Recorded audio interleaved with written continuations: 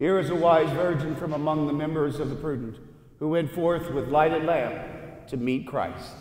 In the name of the Father, and of the Son, and of the Holy Spirit, the Lord be with you. As we come together to celebrate these sacred mysteries on this great feast of St. Francis Xavier Cabrini, let us call to mind our sins.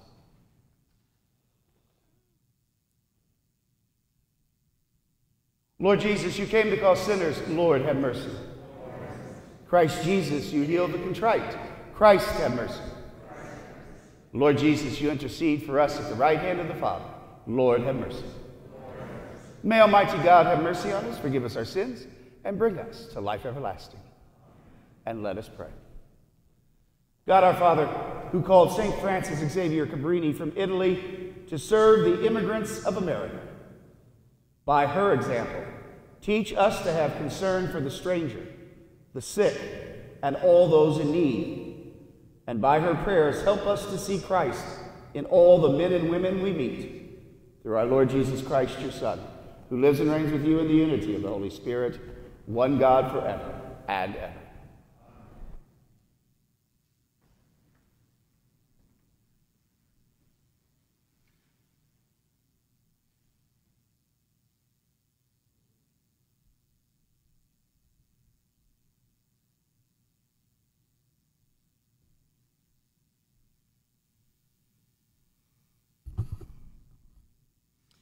A reading from the second letter of St. John. Chosen lady, I rejoice greatly to find some of your children walking in the truth, just as we were commanded by the Father. But now, lady, I ask you, not as though I were writing a new commandment, but the one we have had from the beginning. Let us love one another. For this is love, that we walk according to his commandments. This is the commandment, as you heard from the beginning, in which you should walk. Many deceivers have gone out into the world, those who do not acknowledge Jesus Christ as coming in the flesh. Such is the deceitful one and the Antichrist. Look to yourselves that you do not lose what we worked for, but may receive a full recompense. Anyone who is so progressive as not to remain in the teaching of the Christ does not have God. Whoever remains in the teaching has the Father and the Son. The word of the Lord. Thanks be to God.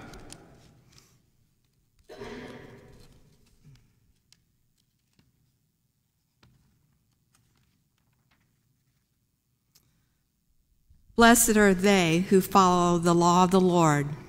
Blessed are they who follow the law of the Lord. Blessed are they whose way is blameless, who walk in the law of the Lord. Blessed are they who follow the law of the Lord. Blessed are they who observe his decrees, who seek him with all their heart. Blessed are they who follow the law of the Lord. With all my heart I seek you. Let me not stray from your commands.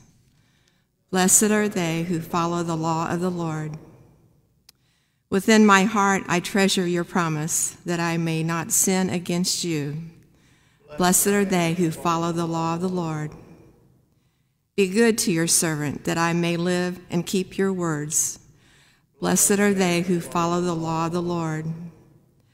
Open my eyes, that I may consider the wonders of your law. Blessed are they who follow the law of the Lord.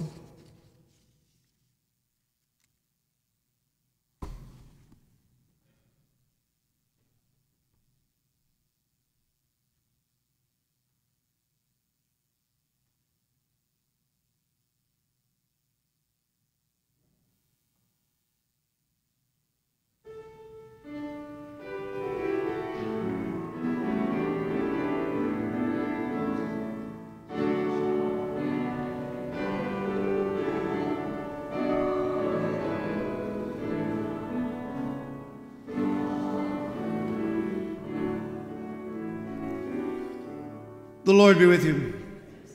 A reading from the Holy Gospel according to Luke. Jesus said to his disciples, As it was in the days of Noah, so it will be in the days of the Son of Man. They were eating and drinking, marrying and giving in marriage up to the day that Noah entered the ark, and the flood came and destroyed them all. Similarly, as it was in the days of Lot, they were eating, drinking, buying, selling, planting, building on the day when Lot left Sodom. Fire and brimstone rained down from the sky to destroy them all.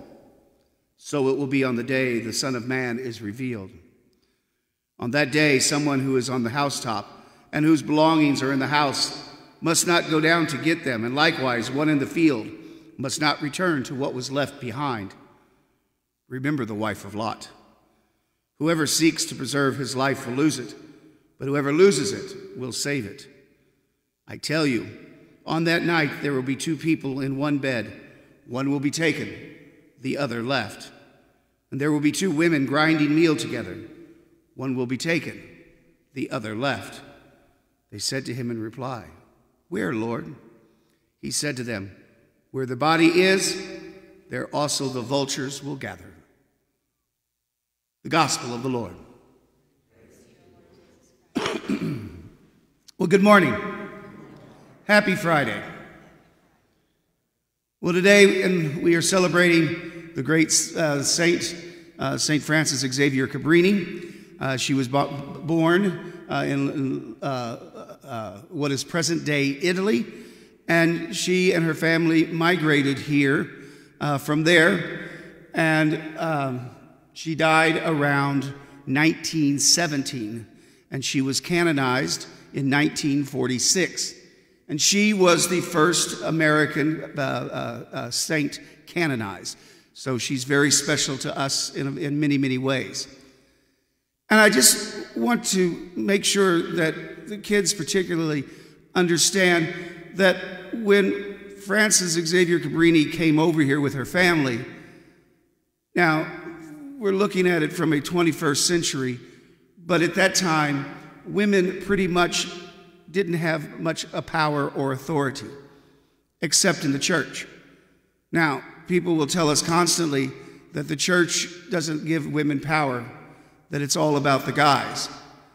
But that is as far from the truth as you could possibly imagine, because it was only through the church that women rose to the ranks of power, of running convents, of running hospitals, of running schools. They were the heads of so many things that men weren't able to do for whatever reason. And Frances Xavier Cabrini not only founded a convent, but she opened orphanages, she opened schools, she opened hospitals, all throughout the United States and through South America, and all to take care of immigrants, to take care of the poor, to take care of the disenfranchised. She truly cared for the least in our society. And that's ultimately why we celebrate her as such a great saint. She was a great example of what it meant to be a Christian, of not worrying about the powers of this world, of not worrying about making people in this world happy, but literally going out into the streets, into places where nobody else would want to go, and literally giving not only of her time, but her talent and her treasure, all to lift up those who were living in darkness, who were living in ignorance, who were lost because of whatever reason. And that's what Jesus is telling us today in our gospel, that the world itself, whether it was in Noah's time, in Lot's time, or in the time of today, they're all busy with their lives. And nothing wrong with living a dynamic life. But there's more to it than just your life. We were placed here by God to be servants, as Frances Cabrini was, to literally care for those who are sick, to those who are dying, to those who are lonely, to those who are suffering, to those who are hungry, to those who are naked, to those who are thirsty. This is why we exist. This is why we are. Not to chase after the dreams of this world, but to chase after the reality of the world to come. And it all begins, as St. John said in our first reading, of believing that Jesus was the Christ, not just the Son of God, but the Son of Man. What John's trying to get across to his reader today is that even back in John's day, the very earliest stages of the church, there was arguments about whether Jesus was true God and true man. Perhaps he was just God.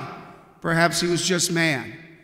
But John was telling them, you've got to believe what Christ taught us, that he truly was the Messiah. He was the anointed.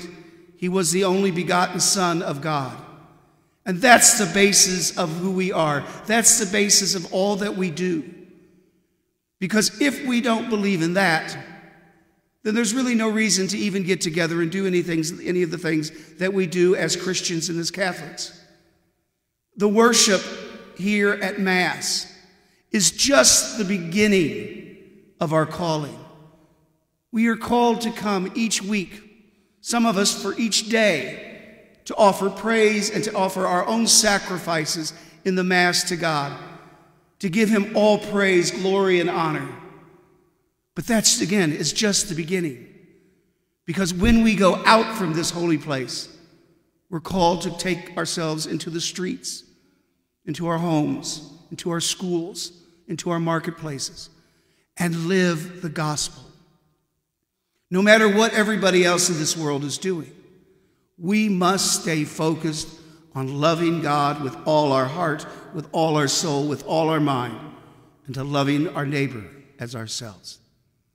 This is what we are called to be. We do that in so many ways. By almsgiving, giving money to the poor, by going out and serving meals to the homeless, of taking care of those who are cold in the wintertime, of prayer. Each of us, no matter who we are, no matter how much talent we have, we all can offer up prayers each and every day, not only for each other, that we have the strength to serve Christ in our neighbors, but also for those who have less than we do. Perhaps less faith, less wisdom, less time, less patience, less compassion, less love. Because prayer can move mountains. So let us never give up praising God by serving our brothers and sisters.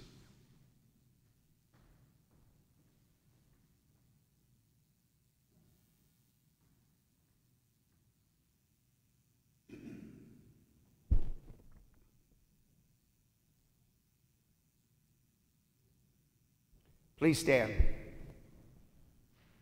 And now, through the intercession of Francis Xavier Cabriti, let us offer our petitions to our Heavenly Father. For the Church, as it works to build the kingdom of God here and now, let us pray to the Lord. Lord, hear our prayer.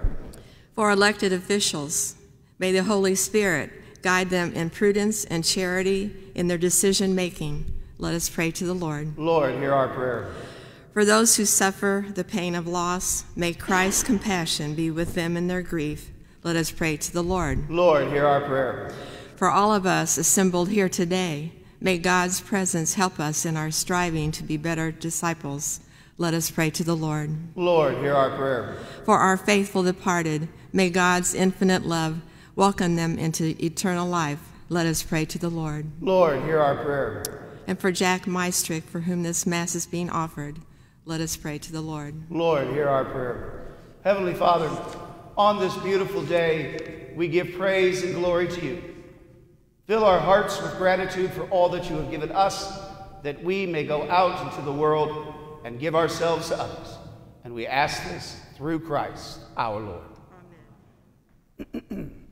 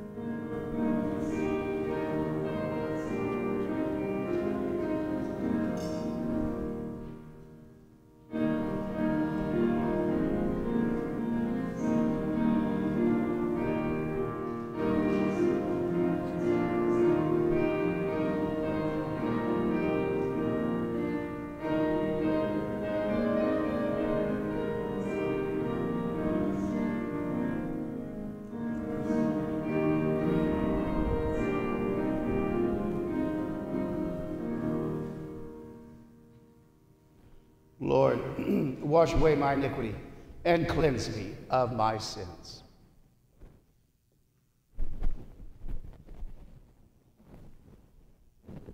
Pray, my brothers and sisters, that our sacrifice may be acceptable to God, the Almighty Father.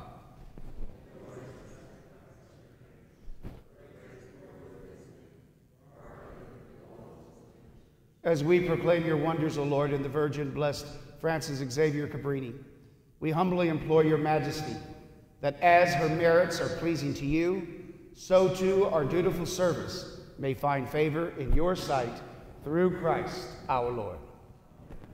The Lord be with you. Lift up your hearts. Let us give thanks to the Lord our God. It is truly right and just, our duty and our salvation, always and everywhere, to give you thanks, Lord, Holy Father, Almighty and eternal God. For in the saints who consecrated themselves to Christ for the sake of the kingdom of heaven, it is right to celebrate the wonders of your providence, by which you call human nature back to its original holiness, and bring it to experience on this earth the gifts you promise in the new world to come. And so with all the angels and saints we praise you, as without end we acclaim.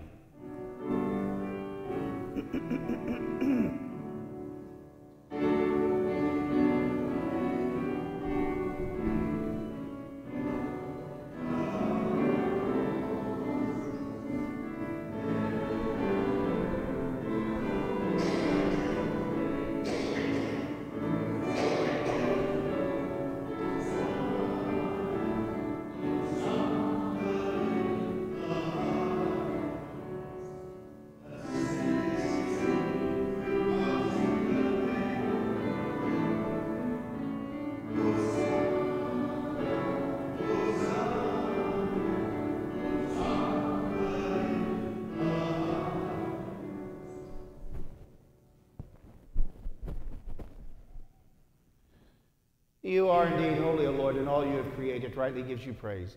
For through your Son, our Lord Jesus Christ, by the power and working of the Holy Spirit, you give life to all things and make them holy. And you never cease to gather a people to yourself, so that from the rising of the sun to its setting, a pure sacrifice may be offered to your name. Therefore, O Lord, we humbly implore you by the same Spirit, graciously make holy these gifts we have brought to you, that they may become the body and blood of your Son, our Lord Jesus Christ, at whose command we celebrate these mysteries. For on the night he was betrayed, he himself took bread, and giving you thanks, he said the blessing, broke the bread, and gave it to his disciples, saying, "Take this, all of you, and eat of it. For this is my body, which will be given up for you."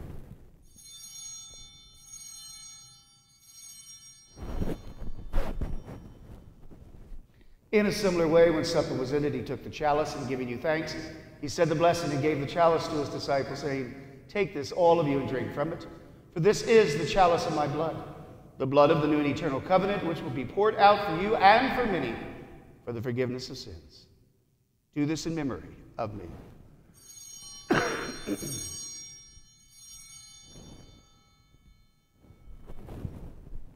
The mystery of faith.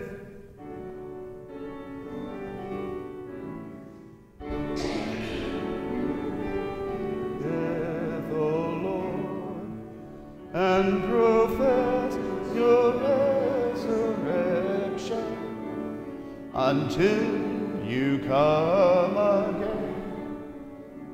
Until you come again.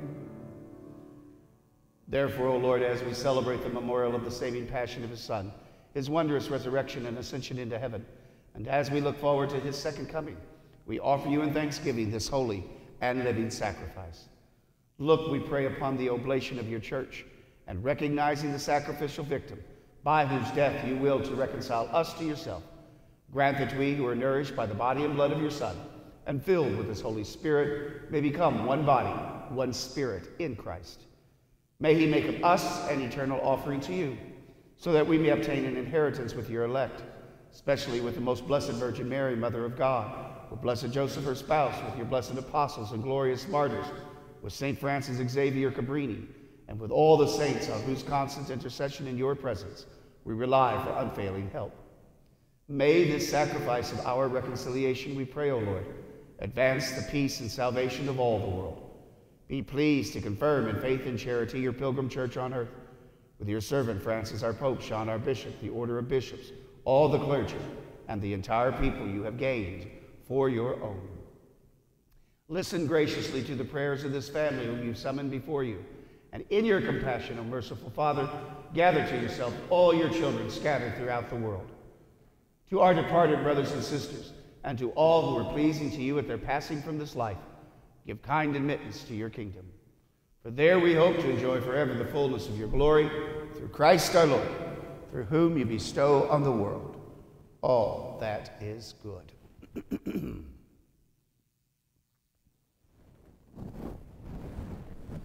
Through him, with him, in him, O God, Almighty Father, in the unity of the Holy Spirit, all glory and honor is yours forever and ever. Amen. Amen. Amen. Amen.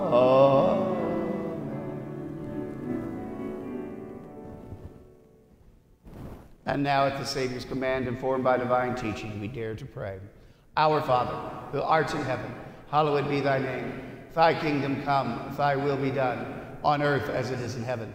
Give us this day our daily bread, and forgive us our trespasses, as we forgive those who trespass against us. And lead us not into temptation, but deliver us from evil. Deliver us, Lord, we pray, from every evil. Graciously grant peace in our days, and by the help of your mercy, we may be always free from sin and safe from all distress, as we await the blessed hope and the coming of our Savior, Jesus Christ. For the kingdom. Lord Jesus Christ, who said to your apostles, peace I leave you, my peace I give you. Look not on our sins, but on the faith of your church, and graciously grant her peace and unity in accordance with your will, who live and reign forever and ever. The peace of the Lord be with you always. And let us offer each other a sign of peace.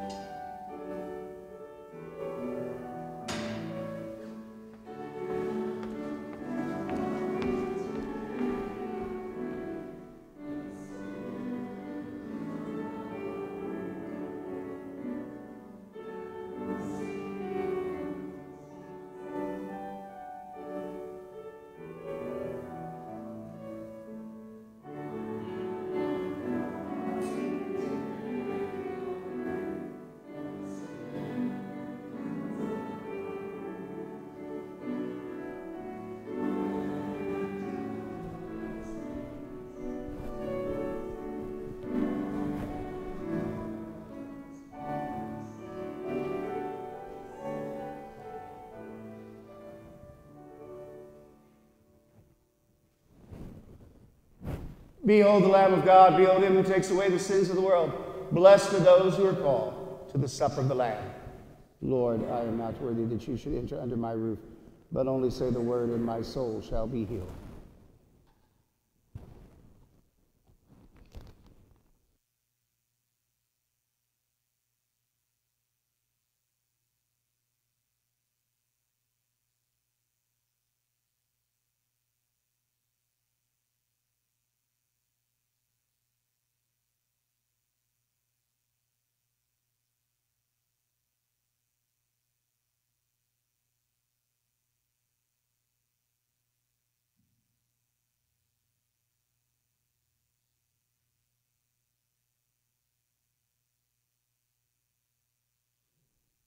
There is one thing I ask of the Lord, only this do I seek, to live in the house of the Lord all the days of my life.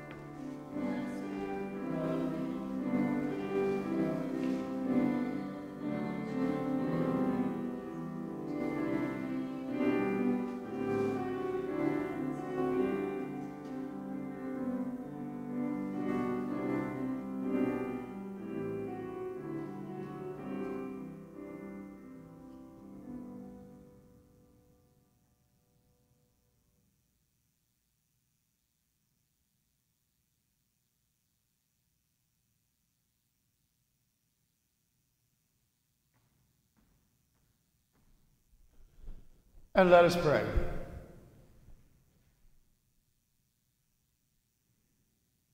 Renewed by partaking of this divine gift, we pray, O Lord our God, that by the example of the blessed St. Francis Xavier Cabrini, bearing in our body the death of Jesus, we may strive to hold fast to you alone through Christ our Lord.